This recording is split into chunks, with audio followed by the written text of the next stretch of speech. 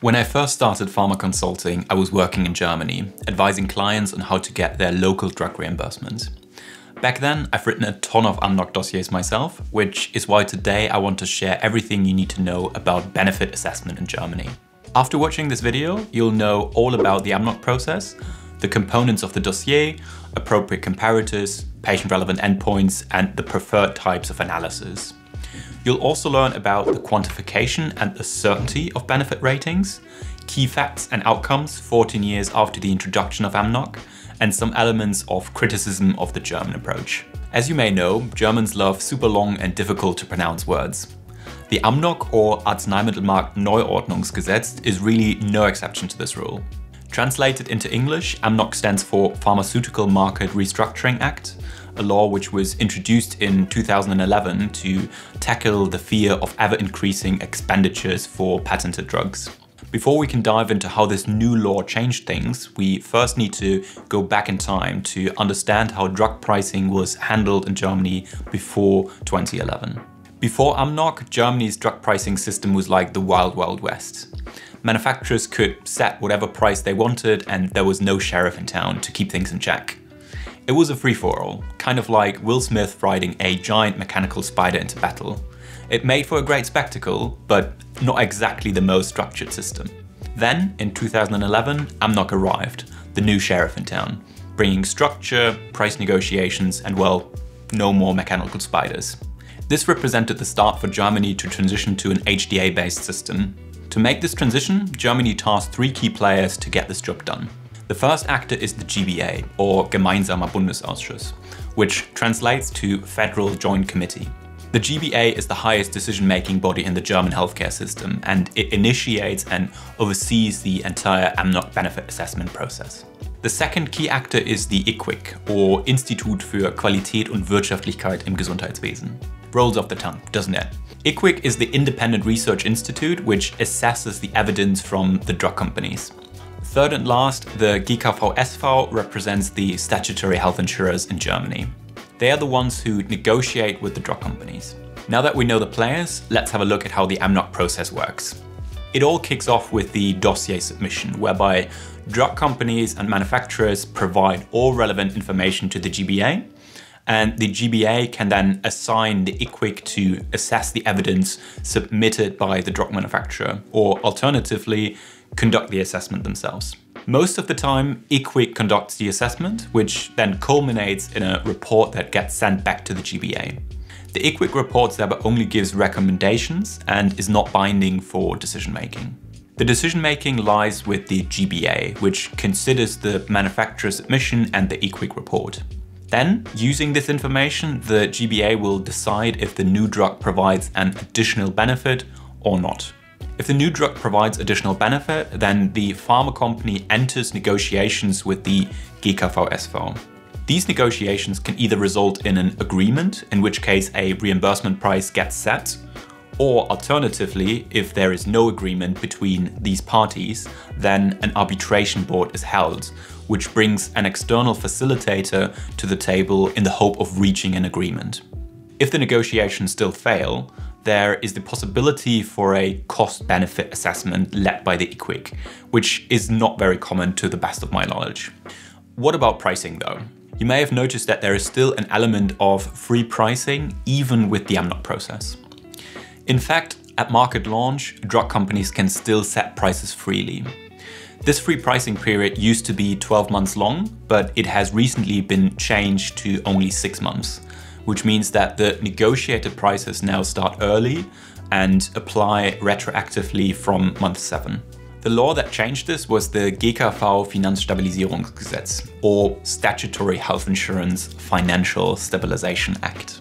This act got introduced in 2022, and its aim was to toughen the negotiations using stricter criteria for what price can be achieved. As you can see, this act brought a set of decision rules that, based on the level of added benefit, determine how much flexibility there is for drug pricing. Drugs with a no benefit rating, for example, now need to demonstrate an annual therapy cost at least 10% below the cost for the appropriate comparator therapy. Similarly, there are restrictions in place for drugs with a non-quantifiable or minor benefit, which caps the annual therapy costs of patented drugs to those of the appropriate comparator.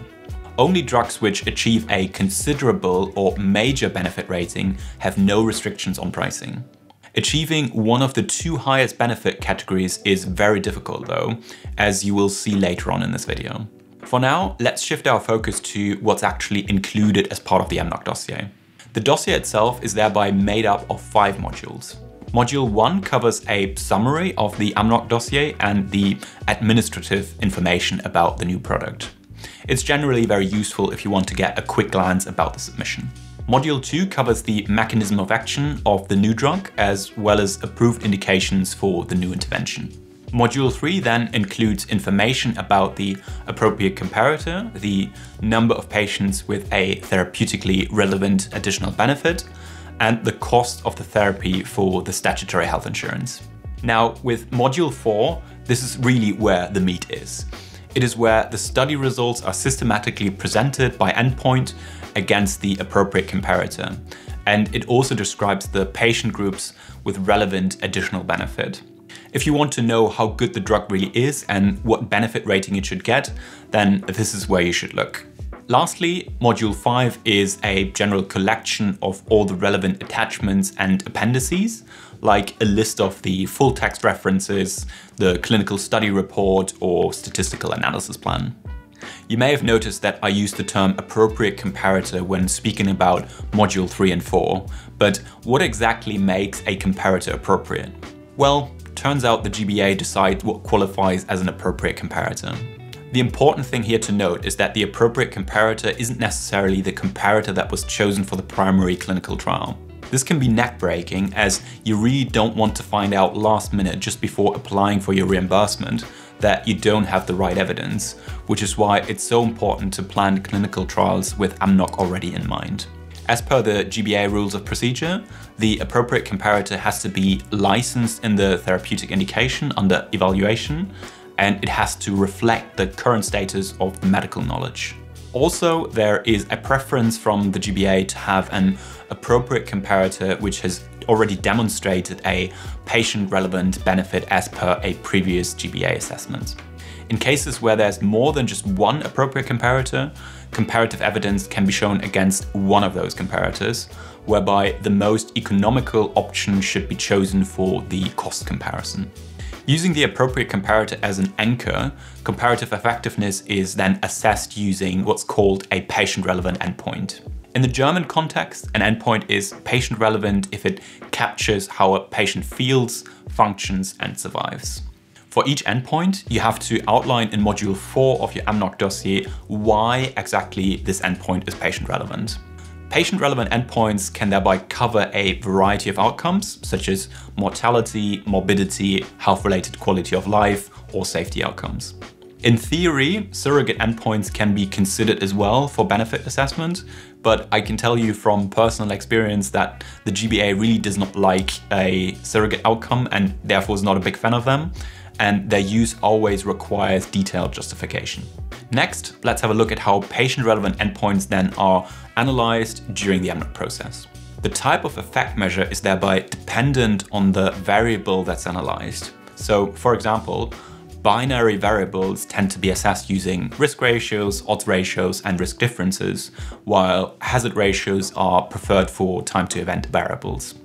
Continuous variables, on the other hand, are evaluated either through responder analysis or standardized mean differences. For subgroup analysis, the deciding factor is whether or not they have been defined a priori. If subgroups have been planned prospectively, they should be reported for each endpoint, and some subgroup analysis may even be necessary due to German social law requirements. Another thing to know about the German HTA process is that it is not driven by cost effectiveness. While the IQWiG general methods technically mention the potential for cost effectiveness analysis, they are not really used in practice. The IQWiG general methods are also very particular about how meta-analysis should be conducted when there is more than one relevant clinical study. The methods thereby specify a preference for the Knapp-Hartung method using random effects, while sensitivity analysis should be done by running a fixed effect model. Lastly, the methods also speak to how indirect comparisons should be handled. In case indirect comparisons are necessary, Bucher ITC methods should be applied, while non-adjusted ITC methods are not recommended. Let's look at an example to see how these analysis methods are used to quantify the extent of benefit. What you can see in this table is the thresholds that apply to quantify the extent of benefit, and in this case we're looking at the relative risk outcomes. IQWiC thereby uses the upper limit of the 95% confidence interval to assign either a major, considerable, or minor benefit. To get a benefit rating, the upper confidence interval limit must be smaller than the defined threshold value. You'll notice that these thresholds vary based on the outcome category. So for all-cause mortality, these breakpoints are easier to achieve than for serious and non-serious symptoms. Presumably, this is done to reflect a certain value judgment, whereby developing treatments that impact patients' survival is more difficult to do than developing treatments that only target symptoms, and hence the necessary effect demonstrated can be smaller for all-cause mortality. Apart from the extent of benefit, the GBA also wants to know how certain the evidence is. What they came up with is what you can see in this table right here. As per the IQWiC general methods, there are 3 levels of certainty. The highest certainty level is the proof, followed by an indication, and lastly a hint for an additional benefit.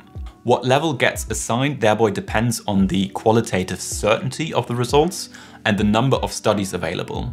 So, for example, a meta-analysis with a statistically significant and also clinically meaningful common effect, which also has a high qualitative certainty, would get you a proof for an additional benefit. Whereas the best you can get with a single study that has a significant effect is an indication for an additional benefit. If we combine the extent of benefit with the certainty of benefit, we get a matrix that looks something like this. For example, in our AMNOG dossier, we might argue that there is a proof for a minor benefit or an indication for a considerable benefit, and so forth. What's interesting to see is how the additional benefit ratings are distributed across indications. That's what's shown on this graph. 14 years after the introduction of the AMNOG process, 62% of all drugs have received at least one additional benefit rating, which also includes non-quantifiable benefit ratings for orphan drug medications. What you can see is that it's really hard to achieve the highest benefit rating, represented via the dark green bars. You can also see that the cancer drugs have the highest proportion of at least one benefit rating, with over 50% receiving either a major, considerable, or minor benefit. One thing to point out for this figure is that there are a small number of cases in which the new intervention got a rating that said that it was less effective than the existing therapy option. These cases are very rare, however, and I believe they might have been recorded as no additional benefit for this visualization. Moving on to speed to market, we can see that Germany is clearly leading the pack in the EU-wide comparison. The median time for new drugs to enter the German market is 47 days as opposed to 770 days in Poland, which is at the upper end of the spectrum. Similarly, Germany has the most products available in this comparison, with the next best country being Italy with 129 available products. Certainly, the initial free pricing period in Germany is still driving pharma companies to accelerate their efforts to bring new products to the German market as quickly as possible. But what about costs, you may ask? Did AMNOG actually save money? The answer to this question is probably yes, but the costs for both patent-protected drugs and orphan drugs are still creeping up, seemingly disregarding the introduction of the AMNOG process in 2011. Still, it's hard to think of a world where the implementation of the AMNOG process would have not saved money, especially given that drug companies pretty much had free rein over how they wanted to set their prices before 2011. Professor Josef Hecken claims that AMNOG saves 6.6 billion euros each year, but bear in mind that that number also comes from the guy who's leading the GBA. So there might be an element of, look at me, look at what a great job I'm doing and look at how much money my organization is saving for Germany. I also wanted to highlight some points of criticism. I think internationally the German AMNOG process is certainly regarded as a methodologically sound and robust HTA process, but it is also not perfect. For instance, one aspect that is frequently criticized is the orphan drug privilege. I briefly mentioned before that orphan drugs in Germany by default get a non-quantifiable added benefit rating. Furthermore, the orphan drug status comes with certain reliefs, such as not having to submit a full dossier, unlike standard drugs. This special treatment remains unique in Europe, and there are some measures in place to tackle this already. For example, the reduction of the orphan drug sales threshold from 50 to 30 million euros. Regardless though, this remains a point of debate. Some critics also fear that the recent introduction of the 2022 Statutory Health Insurance Financial Stabilization Act may harm drug innovation. After all, the law shortened the free pricing period and increased mandatory discounts and already spooked a few companies to withdraw their drugs from the German market. Then there is the AMNOG dilemma, which to some extent is probably true for every HTA system. The dilemma is that the stricter the assessment, the higher the risk to deny access to important medicines. On the other hand though, less strict assessment increases the risk that the system funds drugs with little to no benefit, which is also not really great. Lastly, you can also criticize the AMNOG process for its lack of transparency. While the full dossiers and written communication all get published on the GBA website, the most important part, which is the negotiations with the GKV-SV, is closed off to the public. This leads to a black box situation where you do all this benefit assessment, you come up with a benefit rating and certainty of evidence, but then you don't really get to see how this benefit rating translates into price. If you still want to learn more about AMNOG and you're not satisfied with the level of detail I've given in this video, then I recommend you have a look at the AMNOG guidelines and templates. The key documents here to flag are the EQUIC general methods, which are available in English, as well as the GBA rules of procedure, which to the best of my knowledge is only available in German, unfortunately. If you're actually tasked with submitting a dossier yourself, then I've linked you the most recent version of the AMNOG dossier modules in the video description below, so you can find everything what you need very easily. Since you are so interested in the AMNOG process, why not learn how HTA works in another country? I've made a video in which I explain the NICE appraisal process that talks about how HTA works in England. Go check that video out next.